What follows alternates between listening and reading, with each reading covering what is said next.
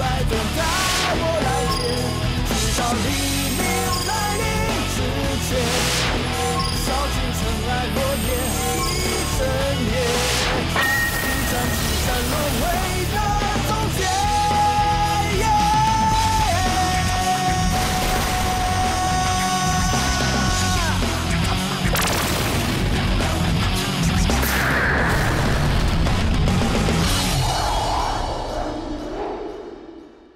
孙权竟然不是孙坚亲生儿子？为什么我觉得修听到二哥的身世，比听到我是铁时空的人反应还要大？修，我们的距离变得好遥远啊！那天我跟会长见面，他跟我说，我根本没有打伤大哥。一定有人在说谎啊！可是大哥不可能说谎啊，所以骗人的一定是会长。不管怎样，我还是支持大哥的啦。我也相信大哥不会骗我们的。可是，我跟会长过招，还是感受得到他一如既往的正气。他还是那个主张称霸天下，是为了所有人不被欺负的会长。所以，这到底怎么回事？我真的不懂。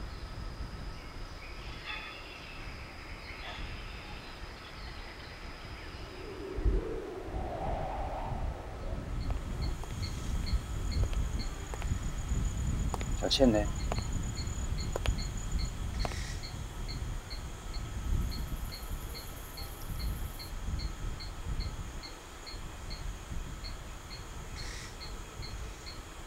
静。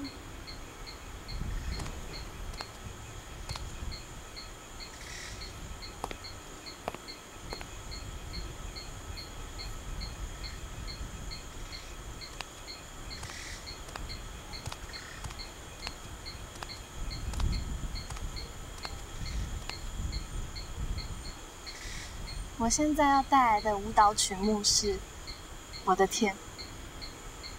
这片是我的天，属于我的天，就算没有太多人赞美，总有一天你们会看见，我会透过重重的考验像雨过的风光。谢谢。从灰烬中燃出火光，重新回到天上。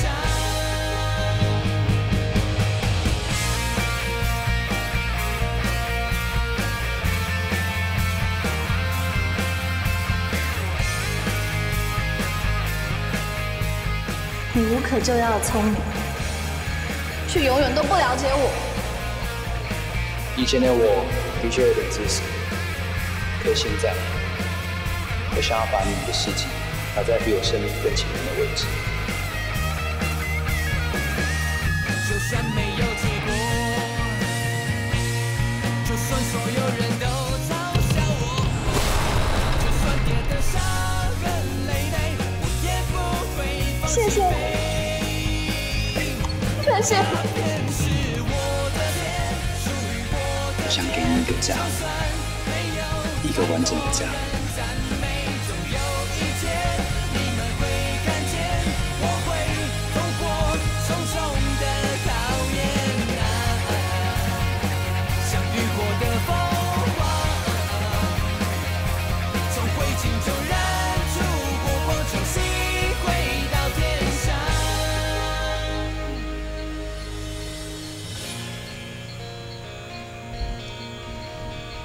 小倩，这就是你说要送我的礼物吗？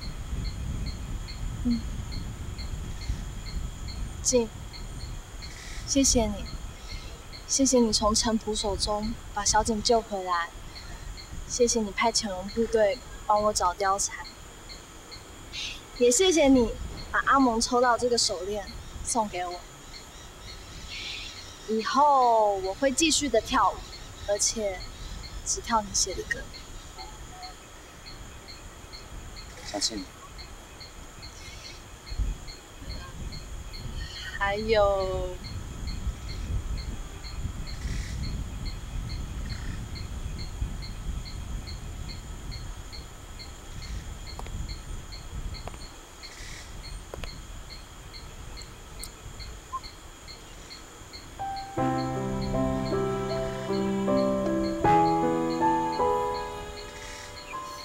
小倩，小倩。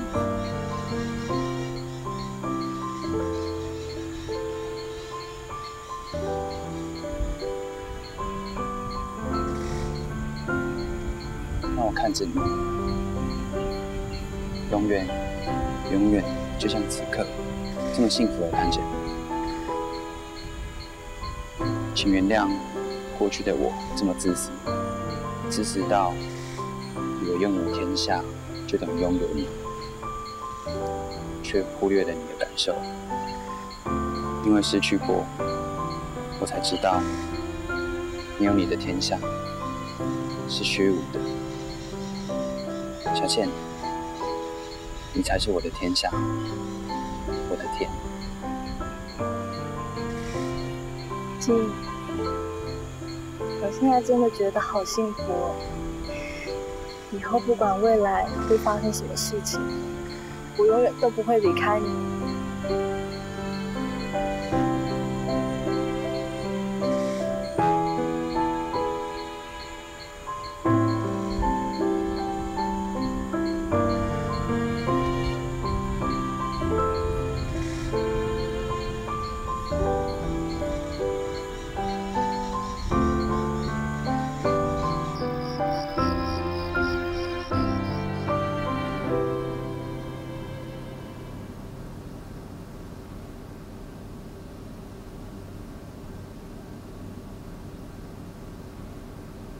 原来大家对于我当上益州高校代理校长一事感到不解。刘备，你到底为什么会当上益州高校代理校长？我原本的确只是去找刘璋校长商讨如何安顿灾民，但是没想到刘校长受人伏击，需要休养，于是他就委托我接下代理校长一职。为了灾民，我答应了。 而且我也打算把益州当作是根据地。根据地？做安定天下的根据地。耶！太棒了，大哥，这样一来，我们就有自己的地方，就不用挤在江东荆州大楼，受孙家人的气了。大嫂，我不是在说你啊。刘大哥，你好棒哦！ 修明明不是刘备，为什么会突然想要取得益州，安定天下？太奇怪了，这一切都太奇怪了。大哥，既然你已经取得益州作为根据地，那我们就可以把借来的荆州大楼还给孙校长。我并没有打算要归还荆州大楼。刘备，当初我们会借荆州大楼，是因为东汉书院被废校。 大家没有栖身之所。现在既然你都取得益州了，荆州大楼应该还给我二哥才对吧？阿香，这件事我已经决定了，不用多说了。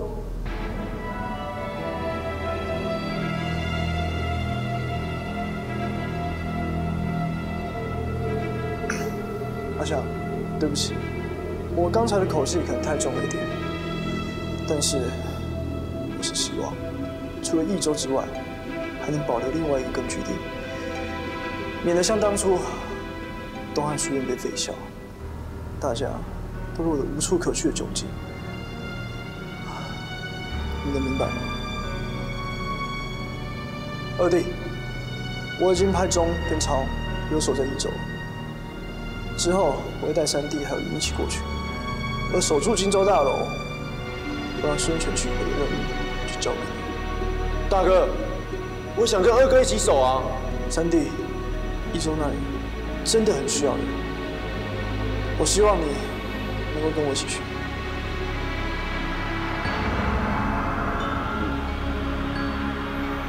二弟，希望你不负我所托，守住荆州大楼。大哥，你放心，我一定会死守荆州。如果孙权硬是要带兵攻打，在必要的时候，你可以利用孙权为孙权亲生儿子这个秘密，来挑起孙权与孙权之间的矛盾。孙权不是孙坚的亲生儿子，哇，这是天大的八卦哎！刘备，你竟然想要利用我二哥的身世来保住荆州大楼？阿香，在你去幽州之后，我曾经对孙权说过，我不会再让东汉书院闷着头被欺负。就算你觉得我不应该利用孙权的身世来挑拨离间，但是为了保护信赖我的兄弟，为了保留最后一块能够让他们安身立命的家园，我只能这么做。我是一定要这么做。大嫂，你放心，我会凭实力守住荆州大楼。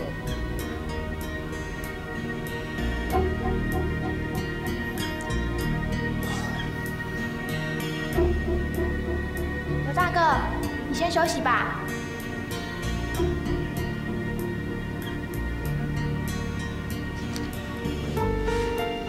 阿香，那你先回家去吧。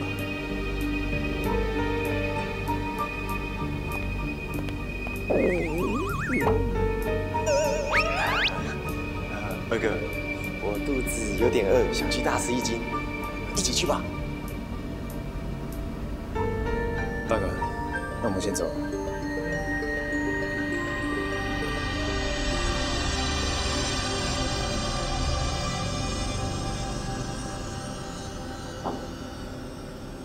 这该死的刘备，真是够烦。当初是应该趁武力还没恢复的时候，一场就把他解决。现在我也不会那么烦。二少爷，刘备的野心之大，公瑾始料未及。没想到他取得益州之后，居然还不归还荆州大楼。刘备那个王八蛋，左手拿着益州，右手抓着荆州，嘴里还咬着一个大小姐。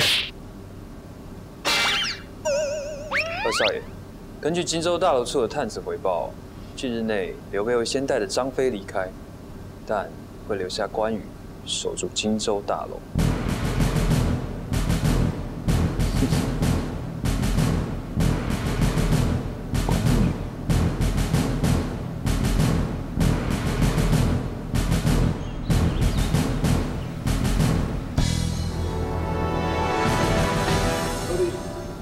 我已经通知宇前往益州，与我和三弟会合。守住荆州大楼的任务就交给你了。啊，对了，二哥，虽然你武功高强，可是我还是不放心你一个人留守荆州大楼。我打西面问诸葛先生，看他有什么计谋可以让你一个人轻轻松松的守住荆州大楼。诸葛先生怎么说？他说了7个字。哪7个字？问刘备，刘备最会。问刘备，不就是问大哥的意思？问大哥，大哥最会。我还想再问啊，只不过诸葛先生说岳云同学有事找他，他就挂断了。为什么要问我？我最会，什么意思啊？我懂诸葛先生的意思。大嫂，那你解释一下。大家应该都知道刘备最会的是什么吧？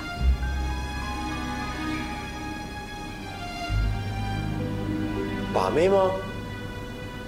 也还好啊，只把到一个大嫂而已啊。三弟，我想大哥最会的，应该就是弹吉他。诸葛先生应该是要我们用刘备最会的音乐来守城。关羽就算一个人留守荆州大楼，我们却可以用音乐欺骗对方，假装城内有千军万马。这么厉害？这就是音乐震得人心的地方啊！没错，我想诸葛先生应该就是这个意思，才会要我们问大哥，因为可以请你教我弹吉他来欺敌。刘备，你怎么了？二弟，很抱歉，我不能教你弹吉他。为什么？大哥，你干嘛那么小气啊？三弟，我这不是小气，而是我对我自己说过，我的音乐再也不能用来杀戮。大哥，我们没有要杀戮啊。刘大哥，我们没有要杀戮啊，我们顶多只会杀牛、杀猪啊，你就教一下关二哥嘛。二弟，对不起，这是我对我自己的承诺，不想要打破。大哥，不是这样吧？我们不一定应该也会。其实我在柳城也学了乐器自娱，所以不用麻烦大哥教我弹吉他了。二弟，很抱歉，希望你能明白。啊，刘大哥，那你这次去益州，可以带着我一起去吗？可以啊，我答应过你，可以一起去的。哇，太棒了！那边应该没有路吧？我们应该不会再杀戮了吧？不会啊，那边最多就是杀牛杀猪嘛，就这样而已啦，没事的啦。好了。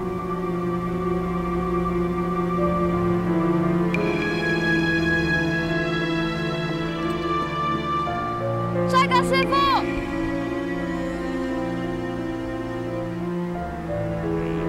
帅哥师傅，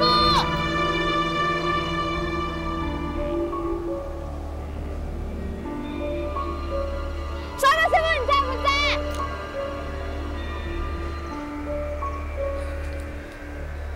帅哥师傅说我几时可以来这里找他啊？他真的会出现吗？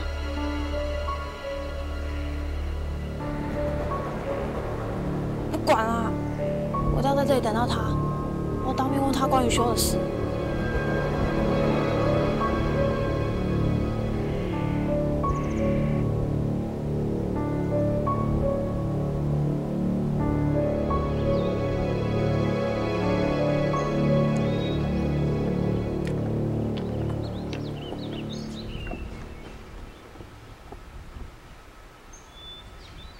刘备嘴巴上说要跟我合作，却一点诚意都没有，连关羽都当面拒绝，让我难看。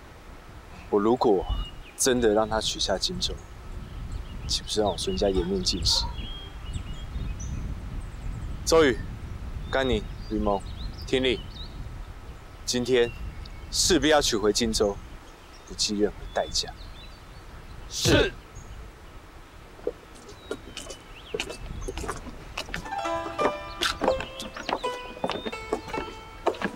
二少爷，有人在弹琴。星空在闪烁，像你的眼泪悄悄划过，直到最后一刻绝不后退。就算战火连天，希望还在眼前。二少爷，有人在弹琴。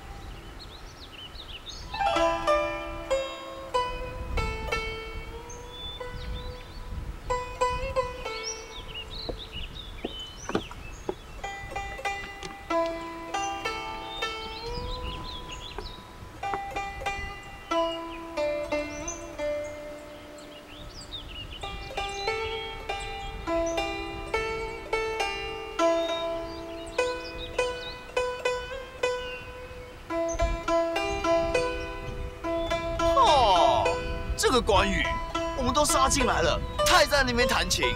二少爷，我们不要管他了啦，我们直接攻进去，打到他脱裤子。等一下，二少爷，状况的确是有点奇怪。关羽应该预测到我们将派人来收回荆州大楼，可是他却将门户打开，站在制高点上焚香弹琴，这实在太诡异了。荆州大楼内可能有埋伏。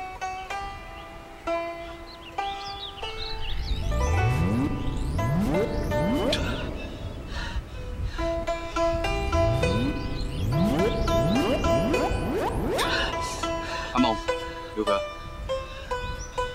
歹楼，关羽的琴声一直干扰我，人家感应不到啦。二少爷，我们先不要轻举妄动，先观察一下关羽的举动，以免中了埋伏。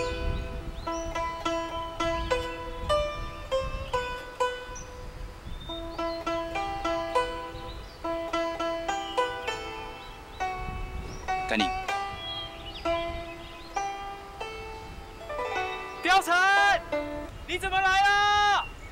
貂蝉？不，这是欺敌，我不可以动摇。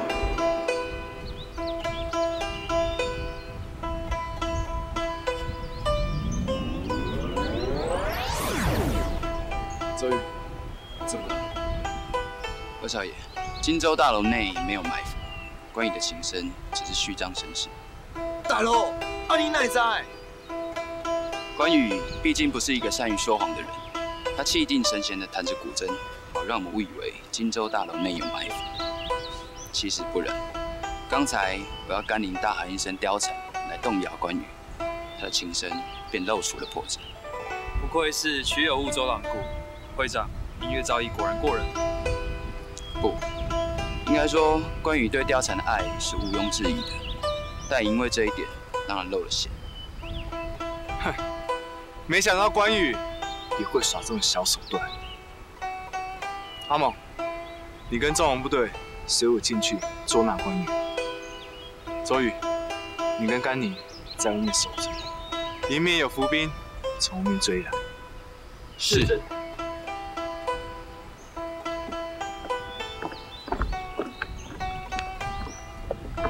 政治立场的不同，终究避免不了剑拔弩张的冲突啊！唉。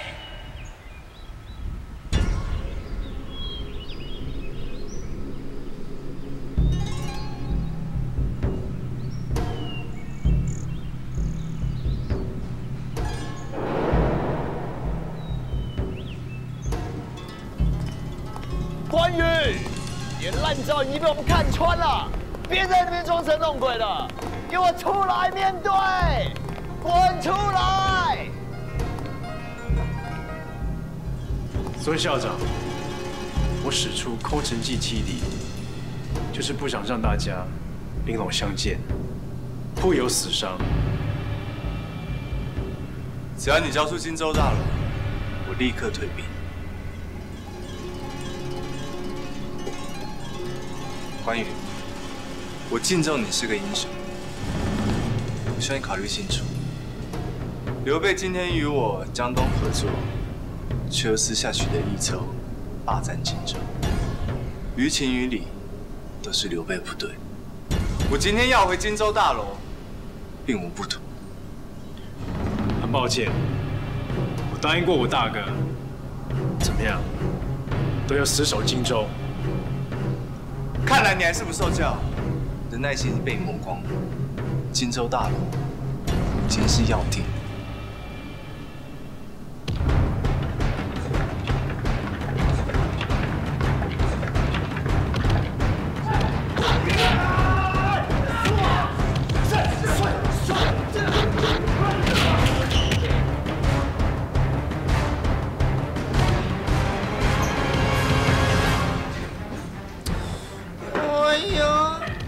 看不出来，这个关羽还蛮有脑的嘛。这个地方空间不大，人多反而占不到优势，反而会绑手绑脚。以帅哥而言啊，算还挺有脑的嘛。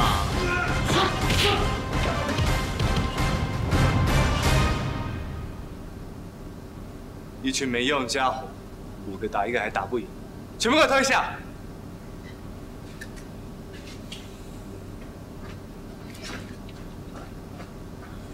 二少爷，换我上。有操守。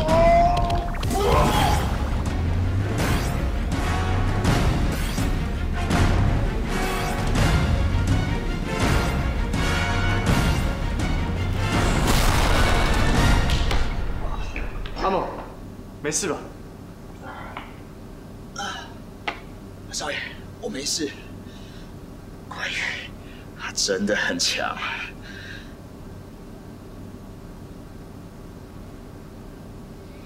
孙校长，我真的无意与你对战。你今天没有选择余地。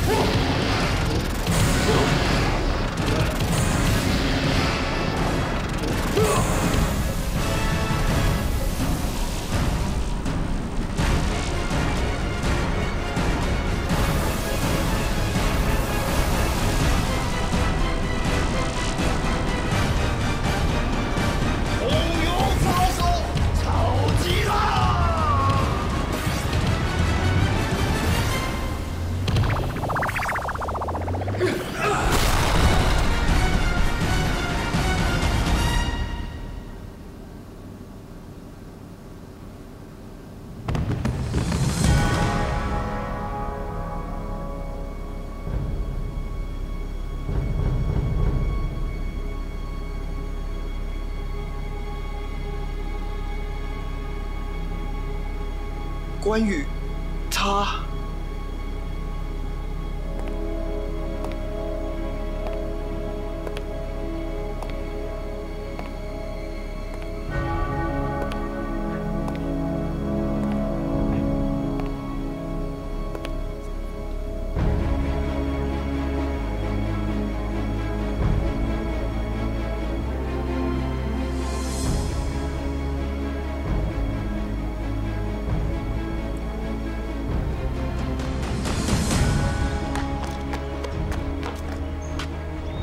大姐，你昨夜一夜未归，准校长十分担心。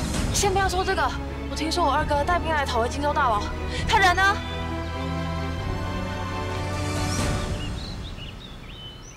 他跟关羽在里面打起来了吗？大姐，二少爷带他们进去已经有一段时间，我想胜负应该已经分享。大姐。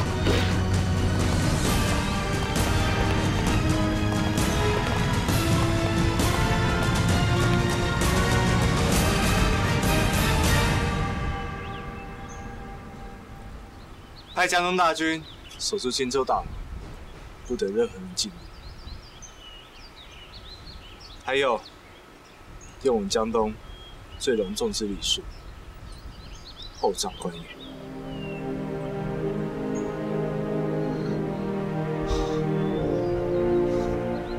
关羽他不翼而飞了吗？关羽。 被我打死。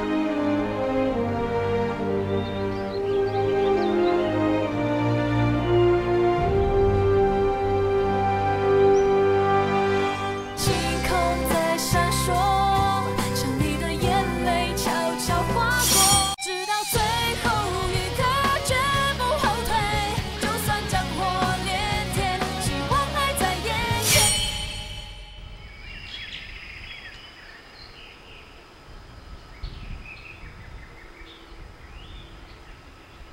奇怪，从刚才开始就觉得心里一直有一种揪痛的感觉，该不会是发生什么不好的事情了吧？刘大哥，这次能跟你一起去益州，我真的好开心哦。我也很开心啊。不知道为什么，我总觉得最近的你跟我6岁之前认识的你有点像哎。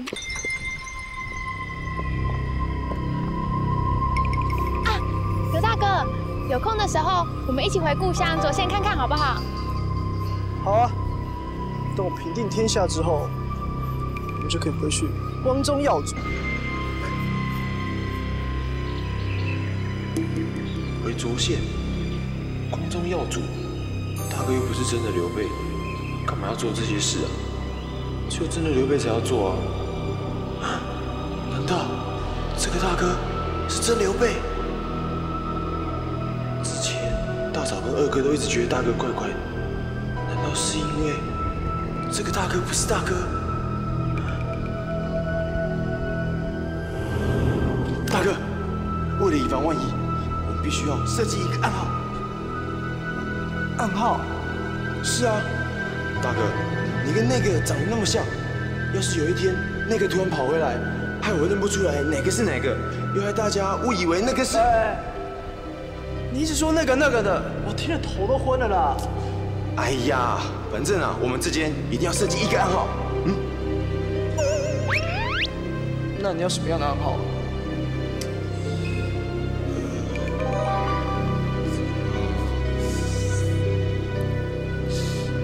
这个暗号一定要很神圣，一定要只有我们2个才可以知道，而且要别人都听不懂才行。 大哥，我想到了，我如果问公鸡咯咯叫，母鸡吱吱叫，小鸡怎么叫，你就回答小鸡咯吱咯吱叫，你觉得怎么样？很神圣吧？好神圣啊！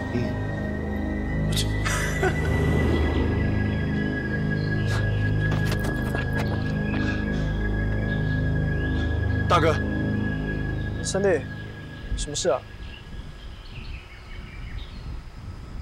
我问你，公鸡咯咯叫，母鸡吱吱叫，小鸡怎么叫？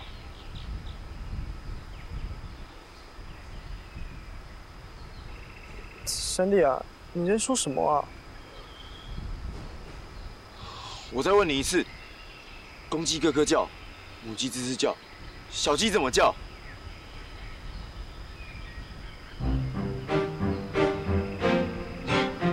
你回答不出来。我再问你最后一次，公鸡咯咯叫，母鸡吱吱叫，小鸡怎么叫？三弟啊，你怎么突然问这么奇怪的问题啊？你回答不出来。居然回答不出来！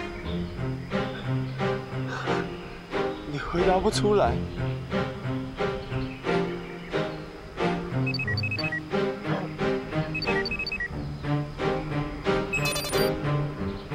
阿香，什么事？关羽，他不翼而飞了。啊！你说二弟他不翼而飞了？嗯。好。我知道了，我们会立刻赶过去。二哥，张飞，你还好吧？二哥他不翼而飞了，怎么可能啊？二哥武功这么高强，怎么可能不翼而飞？我不相信，我不相信！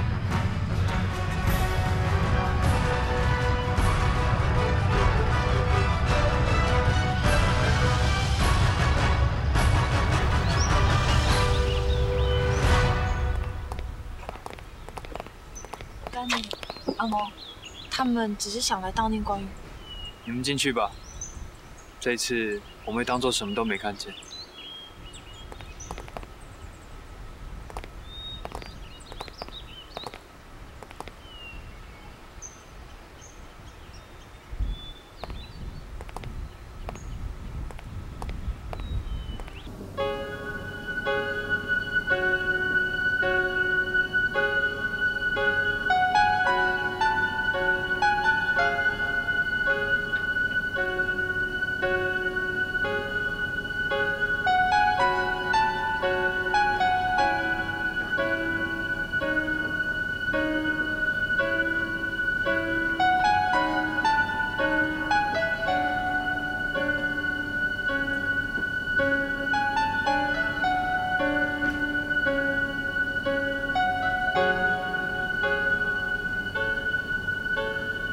二弟，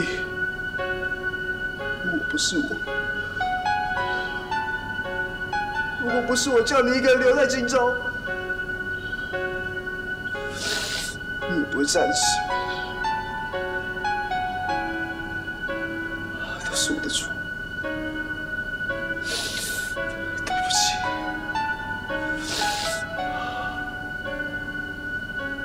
关羽。他一定是站到最后一秒。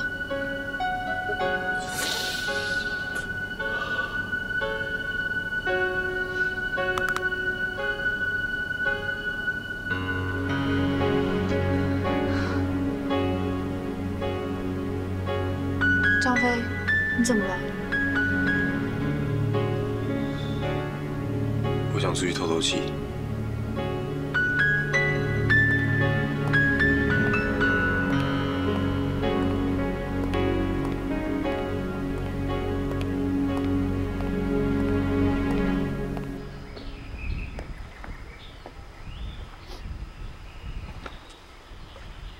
二哥，对不起，我对不起你。为什么？为什么我没有发现这个刘备，这个大哥是假的？为什么我这么笨？为什么？要是我早点发现这个大哥是假的，你根本就不用听他的话，一个人守住荆州大楼，你也就不会战死了。二哥，不起，对不起，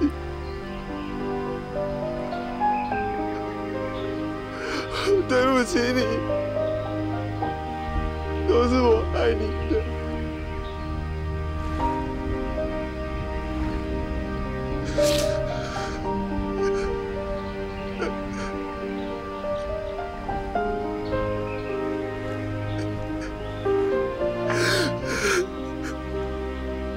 老关啊，这次我们绝对不能再被勒令退学了啦！这已经是第23所学校嘞，再被退学啊，就真的是24校了。三弟，我们从小一起练功，一起长大，一起发誓要成大功、立大业。但是，我真的好希望以后可以跟雕成一起，并且看到你交了女朋友，娶了老婆，生了小菲菲，兴高采烈的跑来跟我说：“二哥，我真的好幸福。”三弟，你不要这个样子，这样哥哥会更难过，你知不知道？我忍不住啊！我跟二哥从小一起长大。我从来没有看过他像今天这样狼狈，7个黄金贼就把他给打成这样。大哥，你知道吗？二哥以前可以一个人打100个人呢，你知道吗？我不甘心，我真的不甘心啊！我大哥刘备，二哥关羽，三弟张飞，我们发誓，我们3人虽不同姓，愿结为义气兄弟，同心协力，上报国家，下安百姓。从今而后，3人同心，天地为证。若背义忘恩，有违誓言，天人共杀。不求同年同月同日生，只愿同年同月同日死。二哥，我们曾经共同发过誓，不求同年同月同日生，只愿同年同月同日死。既然你已经先死，是大哥，又不是大哥，那我怎么能够独活？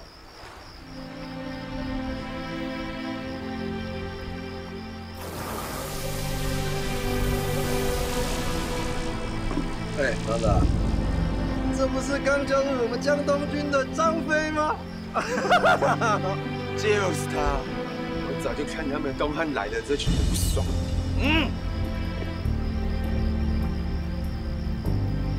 瞪什么瞪啊？范江不是被吓大的，别以为我们不敢打你啊！你要打，就打死我，打死我啊！好小子，真以为我们不敢打你啊？张导，我们上！打还被你看扁了，过来！还手啊！你兄弟呢？兄弟怎么不帮你？张飞死了，补武将是不是？补武将，张飞啊！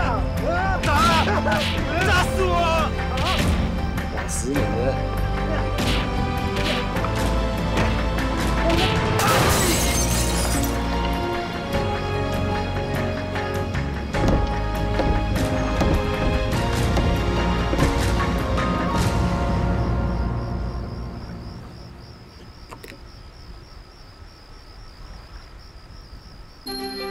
惨了，我们把他打死了，怎么办啊？还能怎么办？把他丢下湖里，趁现在没人，赶快！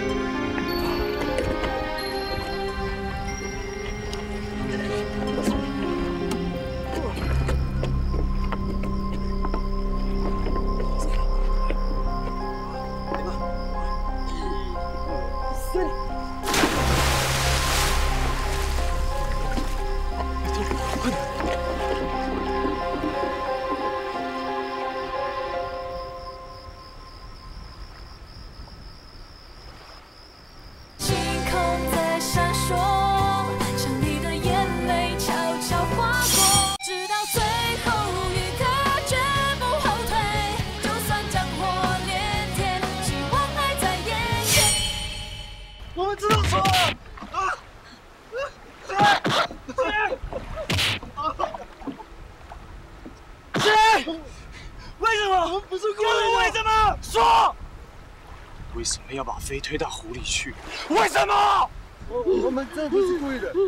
昨天我们喝醉了，所以才会。所以你们喝醉酒，导致一条生命不翼而飞。你们太过分了吧！就算今天不能报仇，为娘出这口气。我知道错了，不要命！走，放过他们吧。啊！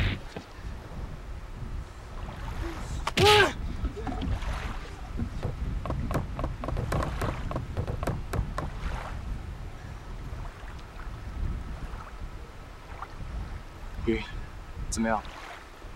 有找到飞的任何东西吗？没有，就看到湖边一大滩的血迹，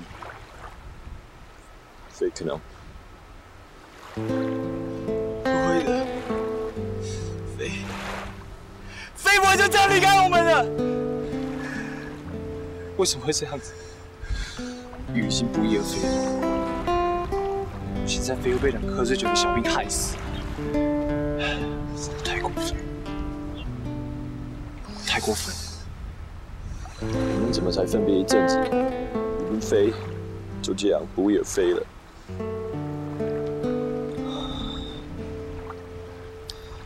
我没有想到，与我结拜的2位兄弟，竟然会落到横死的下场。大哥，你该不会想要像雨还有飞同日死吧？大哥，千万不要啊！我们不能再承受失去兄弟的痛苦了。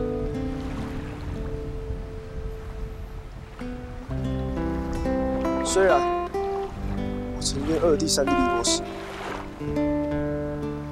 但是如今我有更重要的任务。你们放心吧，我不会拘泥于誓言去寻死的。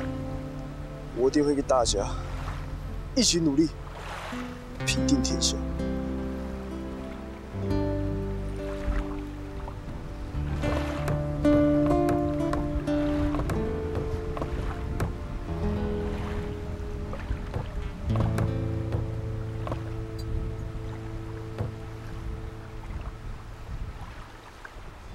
我不会寻死的，我是货真价实刘备。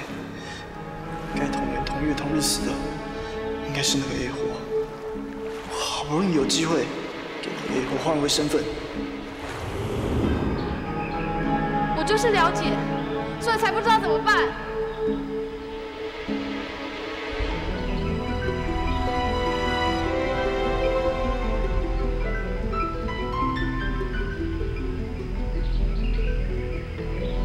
兄，姐，你们找我的时间比我预料中晚了很多。你先来跟我们碰面吧。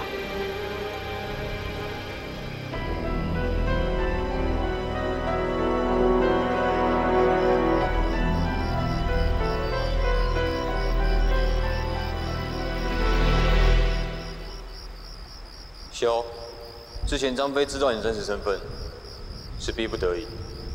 后来诸葛亮又知道你的真实身份，是时势所趋。但是，你居然亲口告诉孙尚香你的真实身份，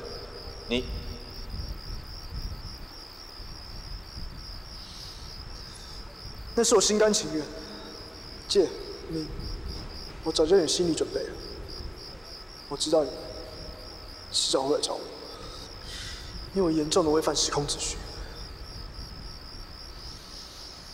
所以你们是来带我回铁时空的吗？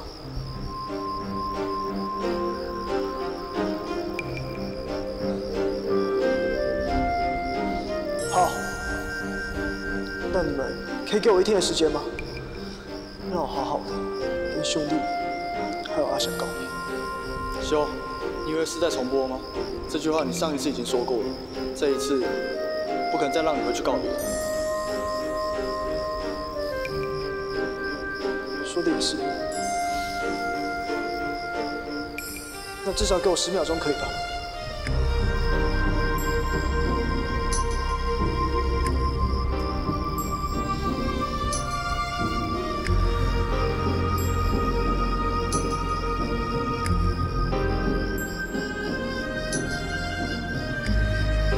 香，再见了，阿香，再见了，阿香，阿香，再见了。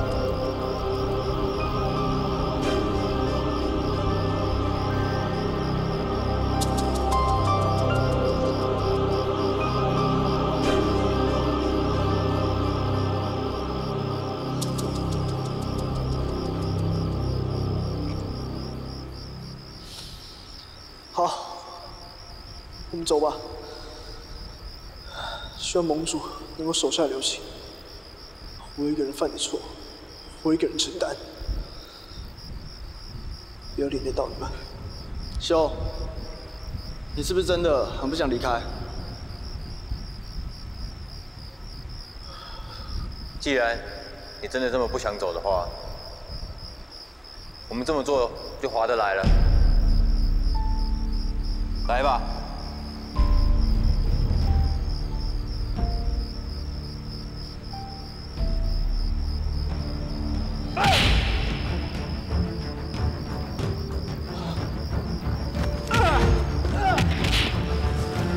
你在干嘛？兄弟，让开！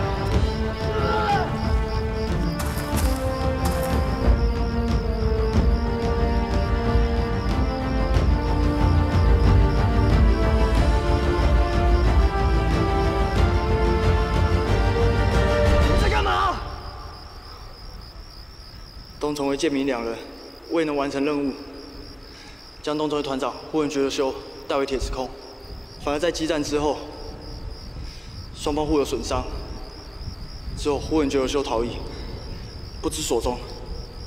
修，不要以为只有你会挺兄弟啊，我们也是你兄弟啊，我们希望你快乐，不要再谈情不谈情。修，就算粉身碎骨。 我们也会陪你一起跳下去的。你走吧。你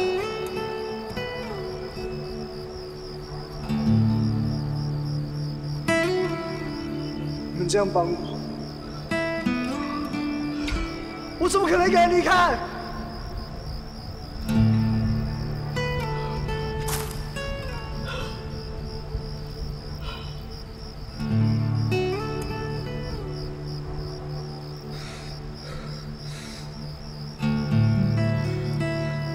哎呦，哭成这样，好像显得我是坏人呢。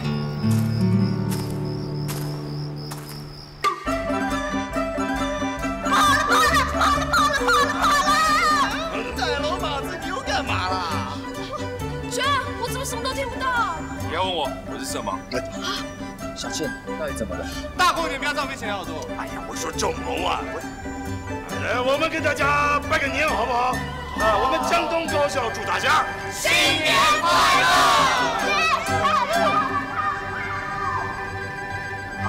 星空在闪烁，像你的眼泪悄悄划过，直到最后一刻绝不后退。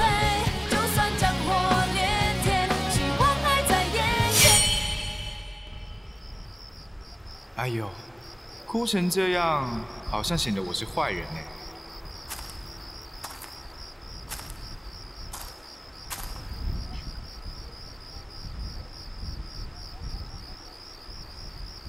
大乔，对，喊，可是声音，这是盟主的声音，吓到了吧？真的很像韩吧？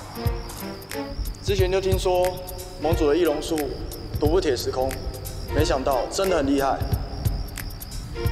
真的是盟主。 铁时空，铁哥救援军首席战斗团。好了好了好了，我说过不要再把我当老头子了，不要把那长窗漏漏等的称号拿出来跟我打招呼。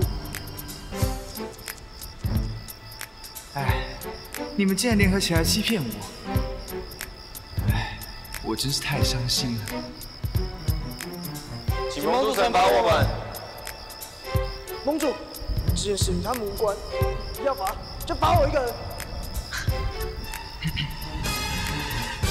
你们这次犯的错真的是太离谱，我要给你们一个很大的惩罚，就是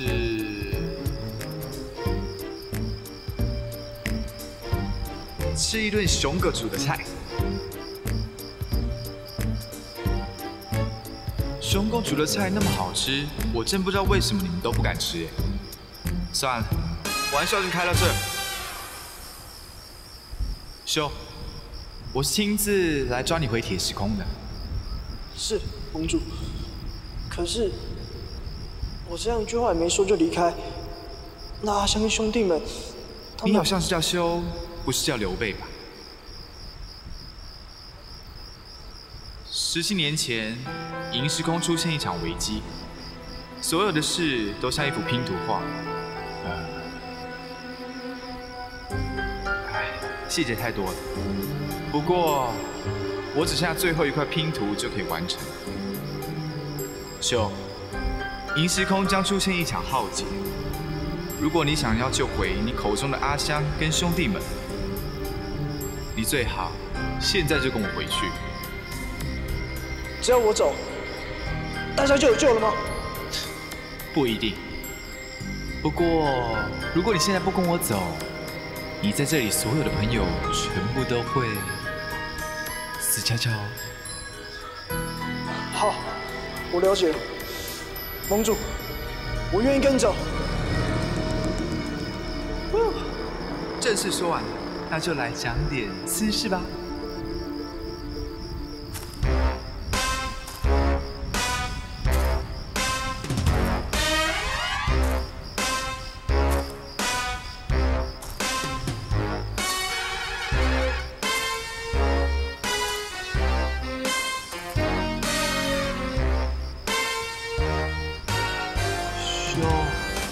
我是寒夜，你看到我一点感觉都没有吗？盟主，你不要这样啦！哇塞，孙上将真的把你调教得很好哎。好啦，不闹你了，建明，修我带走了，剩下的事情就交给你们善后。是，盟主。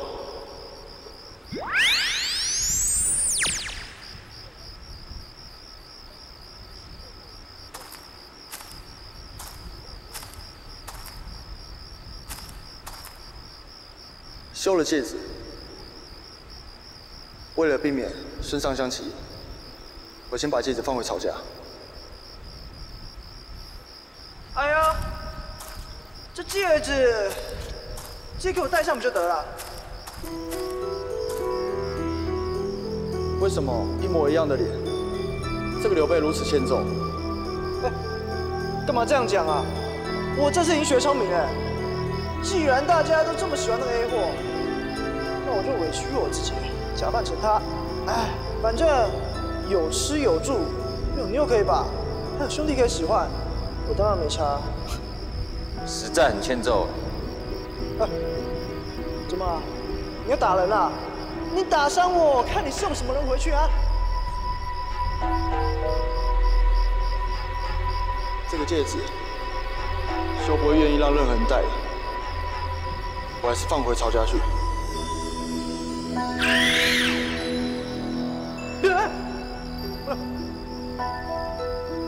反正使者还不是我的。刘备，从你被吕布打伤到现在的事情，你都 update 好了没啊？别露出马脚。你拜托一下，这么多我一时哪记得住啊？顶多那个 A 货到江东之后的事，我可以记得。你认真一点好不好？随机应变 ，OK。反正啊，除了那个 A 货跟他马子吵架的事，我懒得听之外，他到江东之后的事，我很了。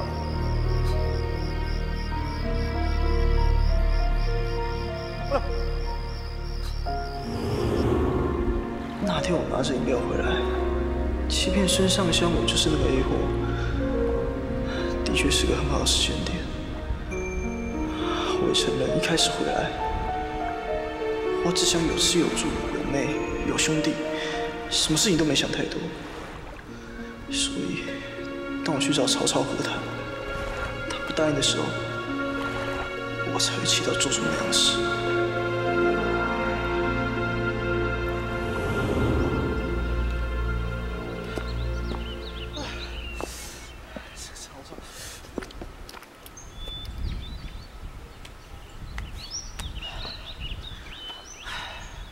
曹操，啰里吧嗦，真烦了。我还以为那个 A 货跟他感情有多好，也不过如此嘛，居然连停战也不答应，搞得我这样啊，回去多丢脸。好，你不答应，我就在大家面前黑你一把，让大家讨厌你。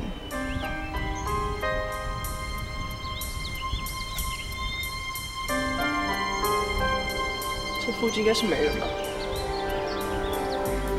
东西利用不用？嗯？哎呦！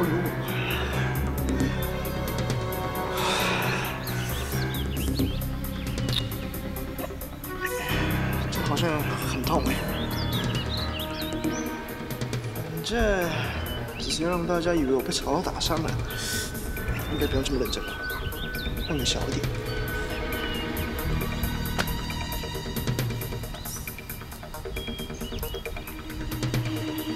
这应该 OK 了。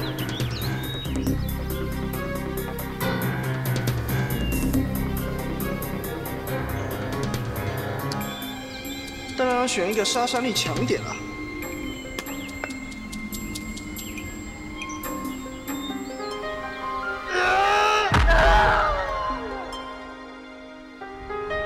只是没想到，大家看到我受伤，居然无条件的挺我，相信我，更是我投靠江东，跟曹操决裂。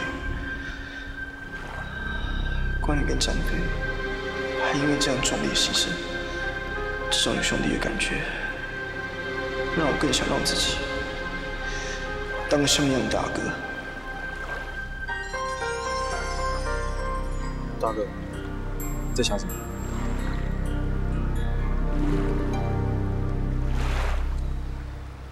兄弟们，在遥祭2帝3帝之前，我有些话想要告诉你。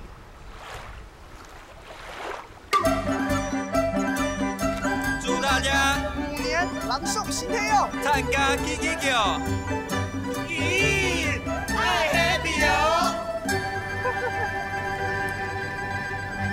星空在闪烁。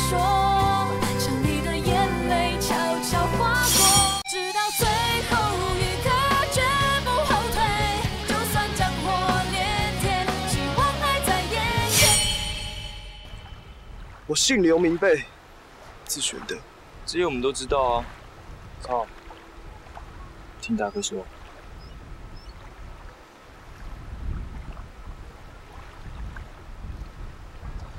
是中山靖王的儿子，只是家道中落，非常贫穷，全身上下最贵的就是我流着贵族的血。只可惜血型是 O 型，每一次去卖血都很便宜。从小到大，我偷拐抢骗卖 A 货，甚至连老太婆的冰棒我也要骗。整个涿县的人都讨厌我，看不起我，觉得我是一个没有出息的坏人。可是，我也想要当好人，只要给我机会，我也能称霸天下，受人敬仰，让所有的人都看得起我。大哥，你一定可以的，而且我们一直都很敬仰你啊！谢谢你，超。兄弟们，我希望大家一起奋斗，从今而后，我就是你的大哥，刘备。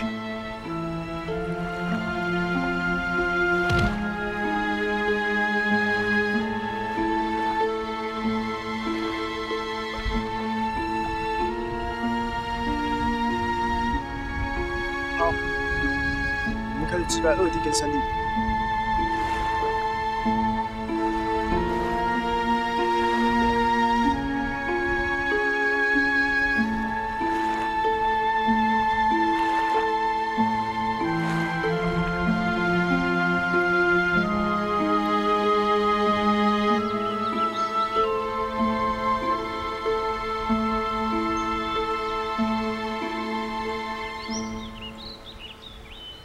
关羽，我不会说对不起，因为当时的情况，如果我不出手的话，不翼而飞的就会是2少爷。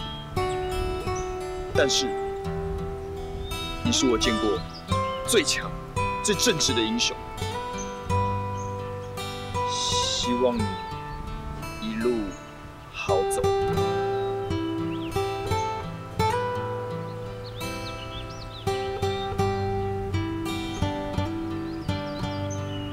是。小乔，关羽跟张飞的事情，歹楼真的无能为力了，他全都只能奉命去。我们不用再说了，我都知道，我也都了解。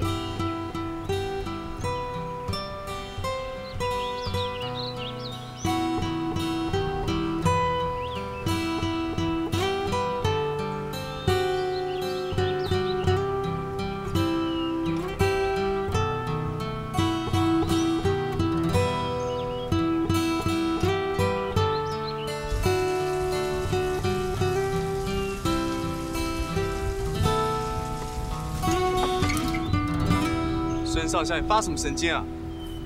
二哥，我知道这株茶花是大乔跟大哥在我们家一起种，所以你不时的都会来帮忙浇水，怕花枯掉。你明明就是一个可以这么温柔的人，为什么却总是要用最激进的手段做事？为什么一定要用关羽的死来换回荆州大楼？这些事情我不做，难道你这小公主还做吗？大哥不翼而飞，如果我不用我这双沾满鲜血的双手来开疆辟土、排除异己，如何为父亲、为我孙家成就霸业、取得天下？反正这也是父亲当初收养我唯一的目的。不准你这样说！转过去，不要看着我说话。我为什么要转过去？你就转过去继续浇花嘛，不要转过来啊！随便，我也懒得理你。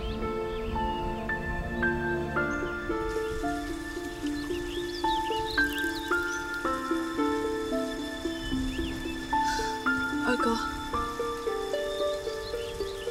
为什么你可以笑着说出老爸收养你的目的，就是要利用你来夺取天下？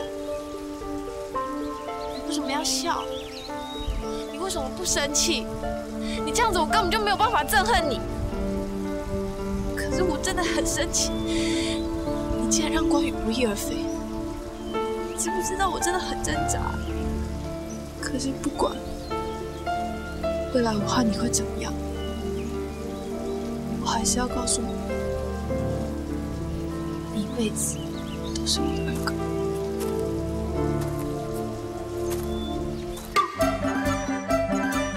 东汉书院祝大家新年快乐，5年行大运。兄弟们，向左转。三弟。哇！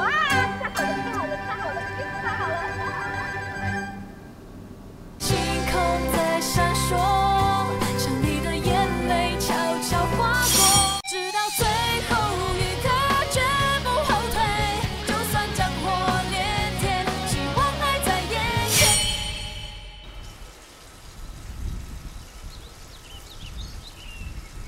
孙权，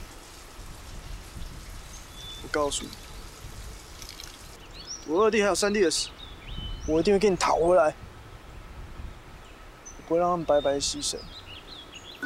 就算现在我没有能力为他们报仇，我也一样要对你表达我对你的恨。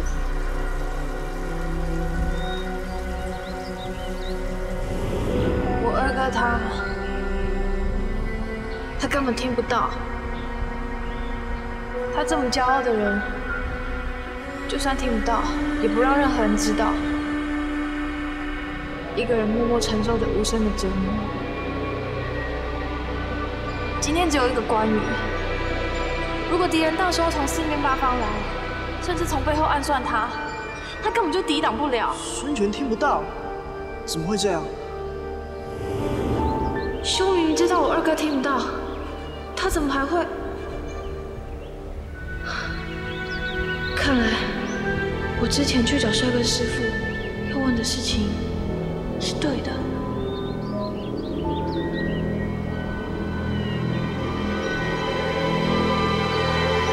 刘备，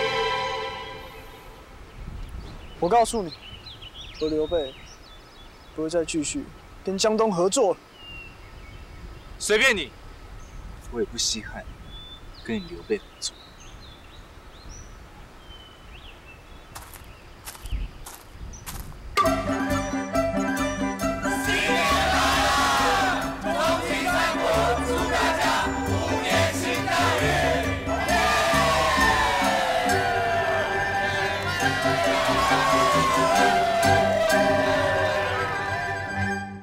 还给我，把我的三魂七魄剑还给我，那不是你的。我现在只有一个问题，我要怎么去铁时空找呼延觉罗兄？呼延觉罗兄，我是不介意他来当我第一个掌下的炮。老爸，你不能伤害兄！不是你不能说话。孙坚已经练了暗黑真经，他现在身上有铁时空的魔化体质。孙坚已经跟以前不一样。阿香他可能会有危险。这小老大，我跟你说过多少次，你不冷静下来是成不了大事的。闭嘴！死敌肯定会找他报仇，我一定会杀了你。Tell me what's wrong, why you looking like this? Now let's move it out to find the meaning of life. Oh, hey, hey, 小花飘，小花飘流，真心女孩爱情起伏。